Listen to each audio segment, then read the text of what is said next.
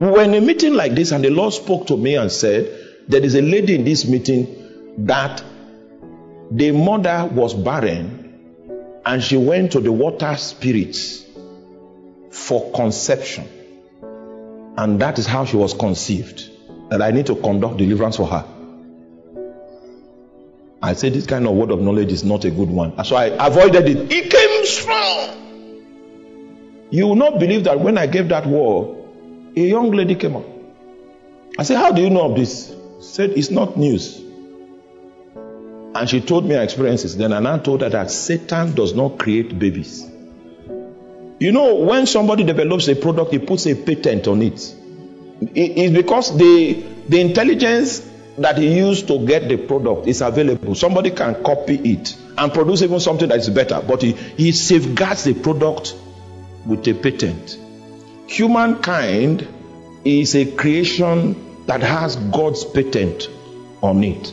So even if it's Mami Water, they went to knock on the door and dance naked. Hey, whoa, whoa, whoa, hey, whoa, whoa, whoa, hey, whoa, whoa, whoa, hey, whoa, whoa, whoa. Yeah, no. Only God can give children. I had to convince her first before we started our prayer. Do you know when we casted out those devils, that lady is in God's service. It's so vibrant. I know you can't understand that. It's confusing. It's confusing to me too. There are many ways people out there get things done. But we that are separated unto God, we have only one way by which our own things are done.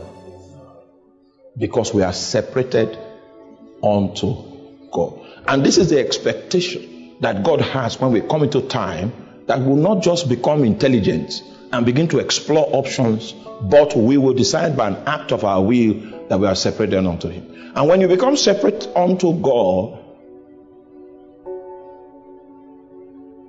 a lot of people will feel that you are slow, you are not sharp enough, you are not smart enough, that there are various opportunities. But the fact that there are opportunities doesn't mean that you can subscribe to them.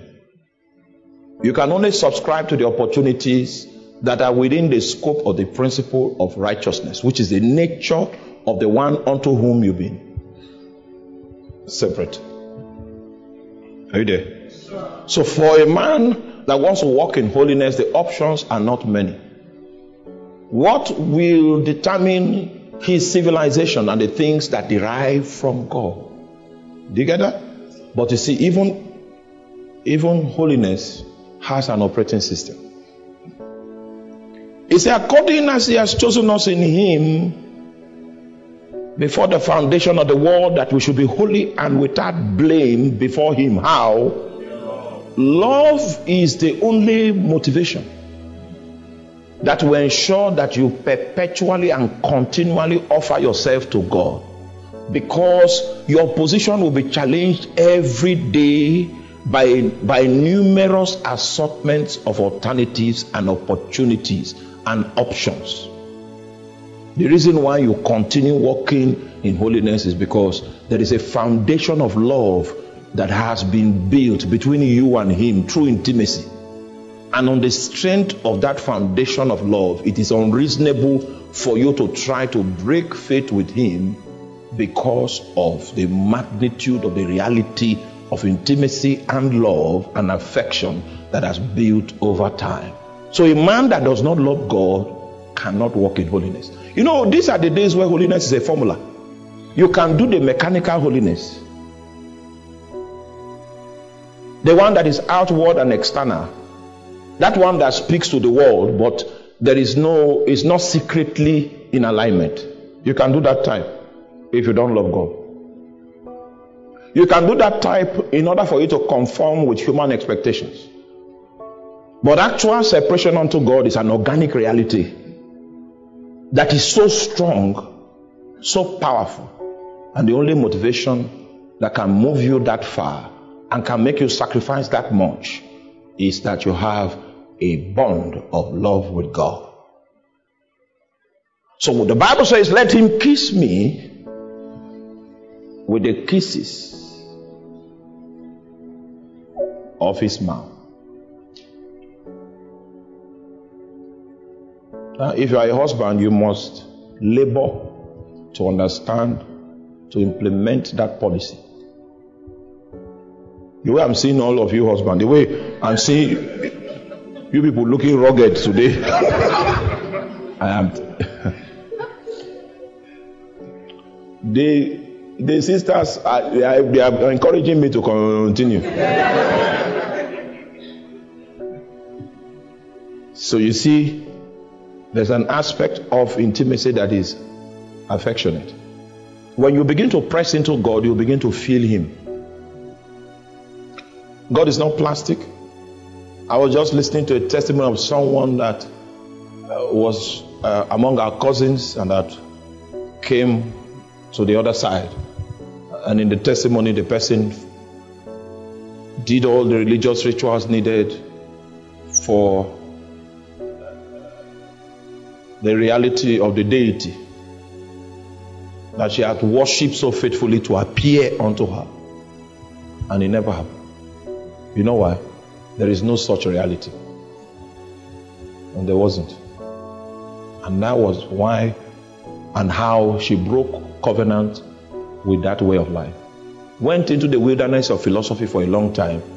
And then, without the presence of a preacher, it was a song of Lenino Blanc that she liked. She only discovered that the aspect of, what's that song again?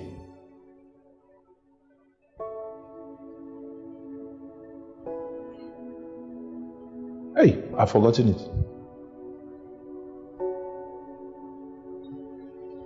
Do you know any of his song? It's a common song. Oh my God, sorry. Those days, my brain was sharper than this. Those days when it was just yesterday night, it's one of our golden songs. So she fell in love with the song, but there's an aspect of the song that has to do with Jesus. She now realized that she could not say Jesus. No preacher, no evangelist too. She just realized that in trying to sing that song, something Jesus, she couldn't say Jesus. Because when she wants to say Jesus, she will say something else and her tongue will twist. You know, she didn't know she was possessed. So she insisted that she must succeed in saying Jesus, even though it was painful and she was crying. And then she succeeded in saying Jesus. That's how the demon, black entity, came out of her spirit. She said Jesus, Jesus, till she slept off that day and woke up saying Jesus, Jesus. And that's how she ended up in church the next day evening, and she gave her life to Christ and never turned back since then.